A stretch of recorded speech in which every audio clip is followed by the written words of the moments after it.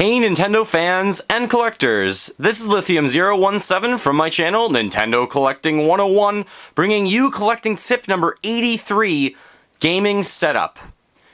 If you're a collector, you are most definitely also a gamer. Hopefully you're playing all those games you are collecting and the consoles and controllers, and you might want to have an environment and a gaming setup that really makes sense so that you don't have to change out a lot of cords. So what you see here on this bigger television, this is a Sony Trinitron, it's pretty big. This is a retro TV, but what you see is I have quite a few consoles set up here, and I have quite a few consoles set up over there on my second television as well. What I decided what would work best for my gaming room is just to have almost every Nintendo console on each TV. That's the way I did it. But how did I do it? What TV did I use? And what other things can I suggest?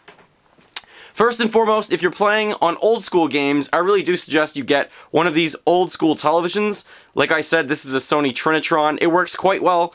For the NES, sometimes there are some lines on the screen, so you might want to always test the TV before you actually set it up and use it. This TV weighs hundreds of pounds. It took 4 of us to move in here. But the best part about this TV is how many ports it has to hook up consoles. This one does have one in the front, the AV cables. It has, I think, 3 more in the back, and it also has one that I can hook up through cable. So on this TV, I have my Super Nintendo system, my N64, and my GameCube all set up through AV cables through the back, and my Wii one is set up through the front. I also have a Sega Genesis set up, but you can't see it that well, but it's underneath there. That one is plugged in through the cable. So I am able to get 5 different consoles on this one TV, which is amazing. Another way to set up a lot of consoles on a TV is to get some sort of a splitter. In this case, this TV, I'm not exactly sure which one it kind of was, but this TV didn't have enough of the AV ports. So what I decided to do was I bought a splitter. Now a splitter looks like this. It just simply has AV input, which is there, which you run out of the TV, and then you run all your TV consoles in through here. It also comes with a switch that says 1, 2, or 3. So 1 for me would actually be the Super Nintendo, 2 would be my N64, and 3 is my Nintendo Wii. And that way I have 3 consoles set up instead of just 1. What you do need to get with this, though, is AV cables that are strictly AV to AV, meaning that they have the red, the white, and the yellow, and the opposite end of them also has the red, white, and the yellow. They're not very many dollars, especially if you go to something like a Radio Shack. Now it's called, I think, The Source.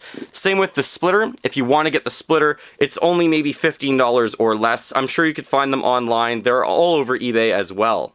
They're not very expensive. So here, the NES through the cable, 3 consoles through the AV.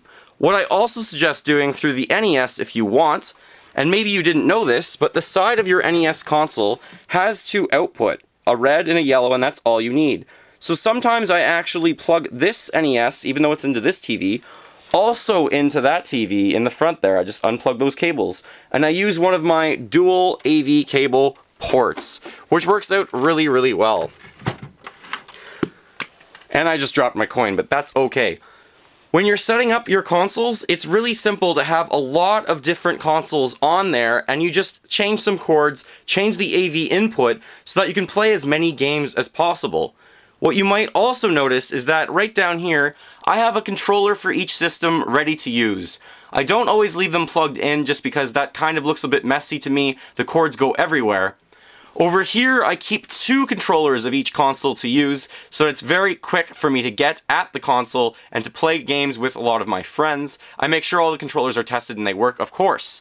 Those cables that you see down there, they actually belong to this AV splitter, so I'm just going to roll that back because that's where that would normally go, so I hook up everything to my TV.